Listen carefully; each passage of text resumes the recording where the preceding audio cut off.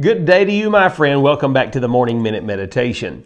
Today, as we consider the writing the Apostle Paul, he said to Timothy in 1 Timothy 5:21, I charge thee before God and before the Lord Jesus Christ and the elect angels that thou observe these things without preferring one before another, doing nothing by partiality.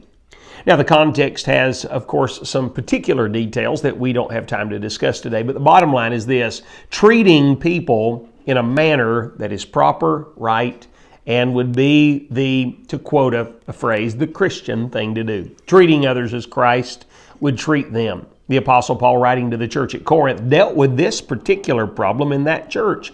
They were in there, clicked up inside the church, the rich and the poor and the in-between, and they weren't treating one another properly nor right as persons ought to be treated in the church.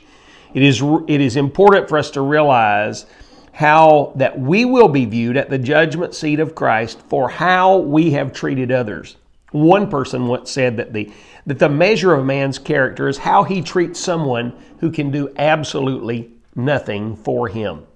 The story is told of Christian Herter, who was the governor of the state of Massachusetts. He was in bid for re-election and was on the campaign trail, and at the end of the day, he found himself at one of those chicken dinners.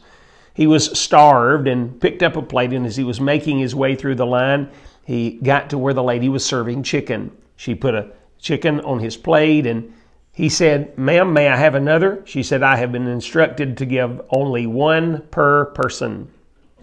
This kind of run on his nerves a bit, and he threw his weight around and said, "Ma'am, do you know who I am? I'm the governor of this state." To which she responded, "Do you know who I am? I'm the chicken lady. Move on, sir." The bottom line is this: we must realize how important it is to treat others the way we would desire to be treated. Think on these things today, and as always, have a great day.